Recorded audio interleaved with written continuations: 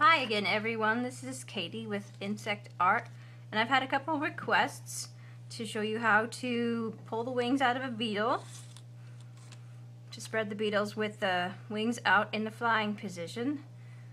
So I have two that I'm going to do for you tonight. I have two of the same species. There's both Taurinorhina flammea, but this is the violet version and this is the red version. Just two different color variations of the same beetle. So I have soaked them overnight in the box that I'm using. I'm using this lovely White box. And it just has a washcloth in there that's damp. It's not soaking wet, just damp. Any kind of Tupperware, anything with a sealable lid will do. Keep those in there overnight and they'll become just moistened enough that you can work with them. So we'll open this guy up. Take a look at him. He's real pretty, a red color. They're really easy to move when they're in this kind of state, so you can just take your hands and kind of fold out the legs a little bit. Just pretend like he's gonna go walking around, give them a little shake to get them limber again. Real easy to do. And if you want, take a little sewing pin and get in there and get his antenna flipped up. I don't know how well you can see that, but beetles have little antennas and it's nice to show them, I think. They're kind of cute. So it's really pretty easy. If you just want your beetle to look like he's crawling around, you're done. You know, just put in your pins around the legs or whatever and let them dry overnight and you're finished. But if you want to show the beetle having wings, looking like it's flying, there's extra steps to take. So that's what we're going to do today.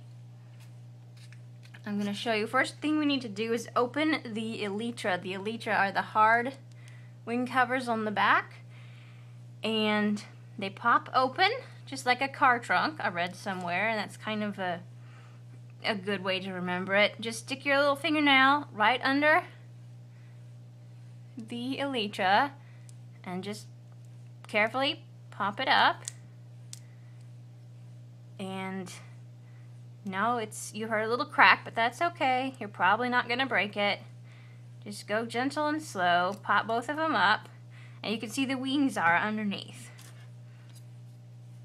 I'm going to use my tweezers here to pull out the wings. If you can see, get in there between the elytra and the abdomen, and you see a wing. It's all folded up, so just grab it carefully and pull out. And there it is. I'm going to pull out the other one now.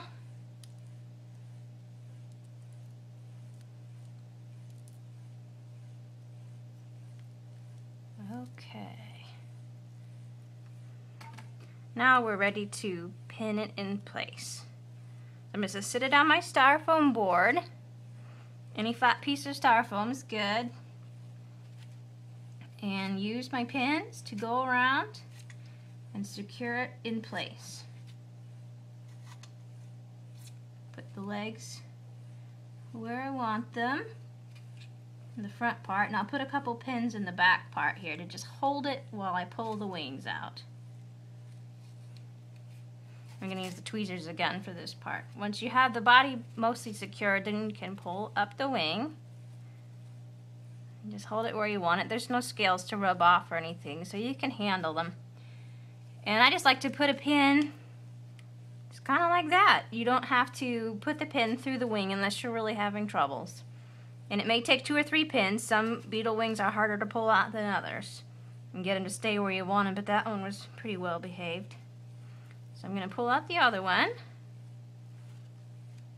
Just hold it in place with my finger while I get this pin to just go over the top of it.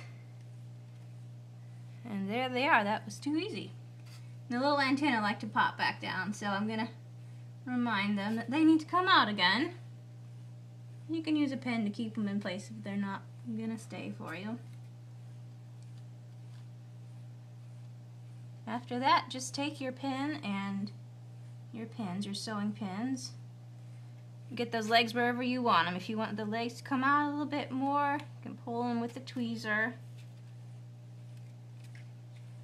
Sometimes you have to just hold that body down because it's not having any pins through it. We don't want pins through our bugs, at least I don't. I don't think they look very lifelike with pin coming out of them.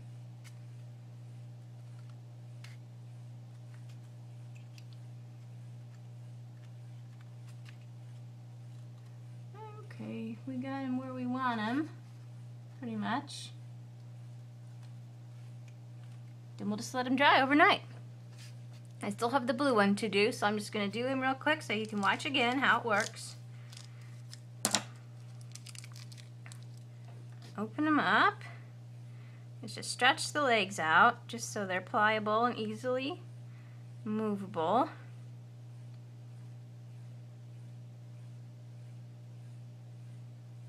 And I like to find the antenna with a pin. Just pull them on out so that they're easily reachable when he's right side up. Okay, and we'll pop the wings open again.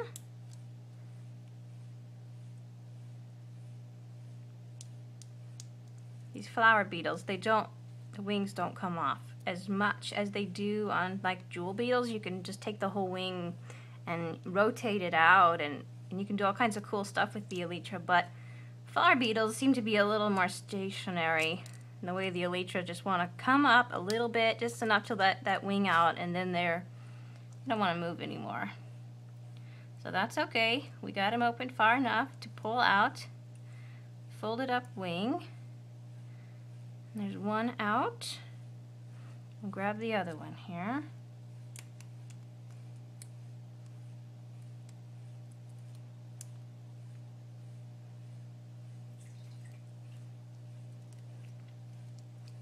There's wing number 2.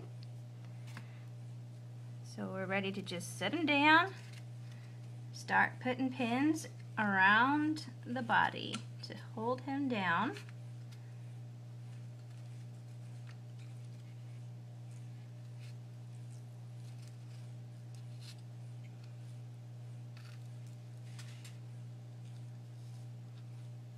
Okay, we're good there. Now we can pull out the wings.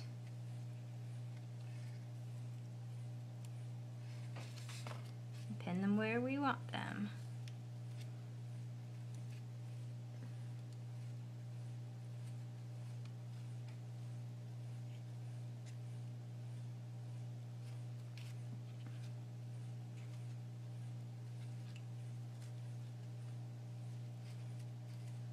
Then we'll pin around the legs and the little antenna, push them back up.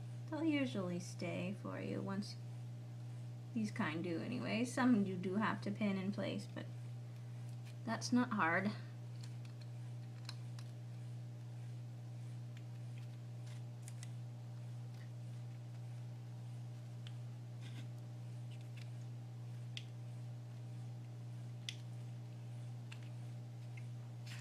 Pull the little leg.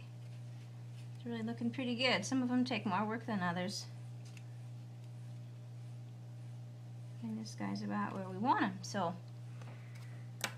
see if we can give you a closer look at how they are pinned.